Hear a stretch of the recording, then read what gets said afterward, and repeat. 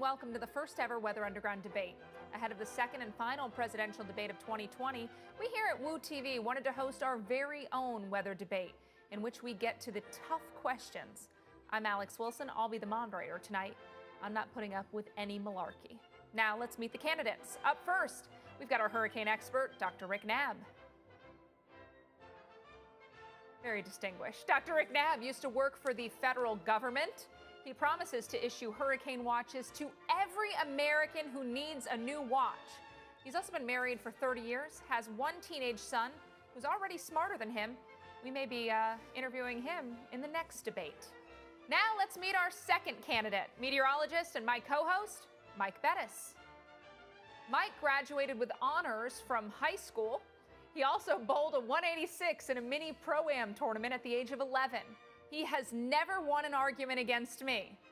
As the kids would say, facts. You understand why I'm moderating now. I've compiled a list of questions to pose to our candidates, and each will get 1 minute to answer. So we flipped a coin before the debate. Dr. Knabb, you get to answer first. The first question. On average, more than 100 people in America lose their lives in flooding-related incidents. If elected, what will you do to mitigate these deaths? Well, thank you, Alex. Thank you, everyone. You know, the Turn Around, Don't Drown campaign has saved the countless lives of Americans. But for the most flood-prone roads in this country, we need to go further. We need to install flood barrier gates. Now, I've reached across the aisle to Mr. Bettis, and we have a bipartisan proposal to fund and install numerous Knabb Bettis gates around the country. Now, he and I do disagree on which name should go first on the name of this gate. I mean, I know Mike is a little bit out of shape over the whole Abrams and Bettis thing back in the day, but I really do think that naming with my name first would nab attention and really is in the Bettis interest of all Americans. See what I did there? That was a great dad joke. And dad jokes are fantastic. Do you know why? Because they put family first. And that, my Americans, is far more important than actually being funny. Saving lives from flooding is serious business. All right, Dr. Knabb, your time is up. That's an interesting proposal, dad jokes. And, you know, Mike, I asked the same question to you. Can dad jokes solve this problem? I don't think they can. That's not what America wants. And I will tell you this. Under my opponent's plan, your flood insurance premiums are going to go up. Everyone's flood insurance premiums are going to go up. And we all know that when you name a floodgate warning system, it goes alphabetically. It's Bettis Knabb. We fundamentally disagree on that. And even though I think the proposal is a fine one, it has to be Bettis Knabb. But I'd take it even a step farther. I'd go with a public-private partnership here. We are getting a lot of technology in our vehicles these days, right? And we are even getting technology that alerts you if there's a child in the back seat on a hot day.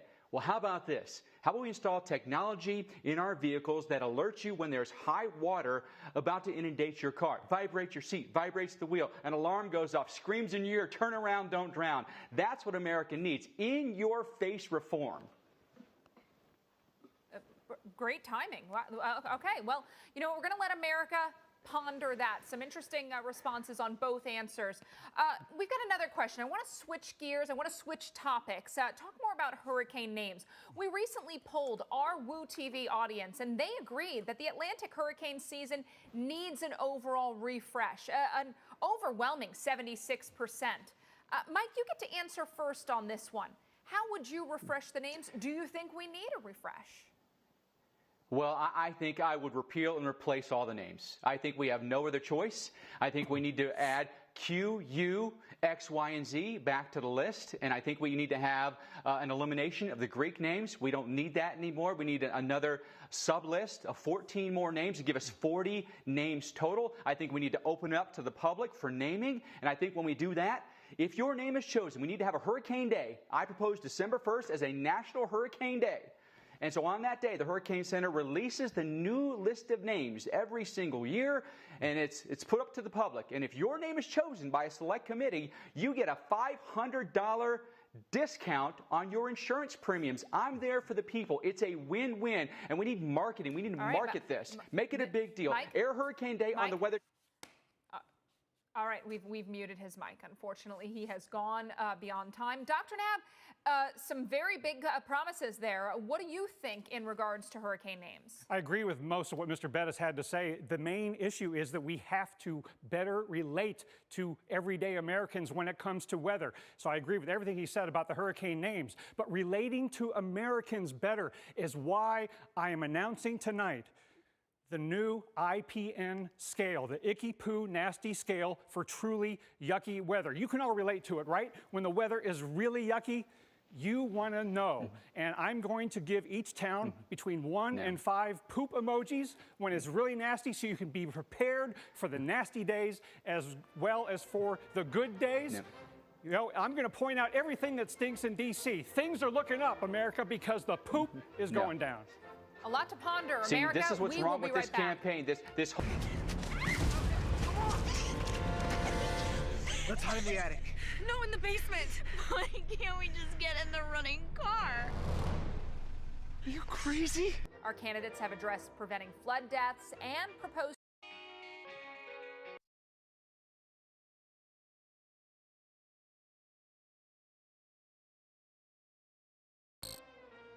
Well, welcome back to the first ever Weather Underground debate. Our candidates have addressed preventing flood deaths and proposed changes to the list of Atlantic hurricane names. Our third and last question takes a cue from the hit movie from the year 2000, Miss Congeniality. Describe your perfect date. That's a tough one. I'd have to say April 25th, because it's not too hot, not too cold. All you need is a light jacket. That's a great answer. It's going to be a tough one to beat. Dr. Knabb, you are up.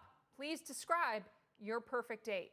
Well, my perfect date is July 28th, 1990, the day I married the love of my life. Been married for 30 years. But the perfect date that we go out on, I would take her down to the coast for the day. We would go to the best Mexican restaurant in town and have a spicy good time with chips and salsa and chili con queso and fajitas and black beans and rice and sopapillas and everything we could possibly enjoy.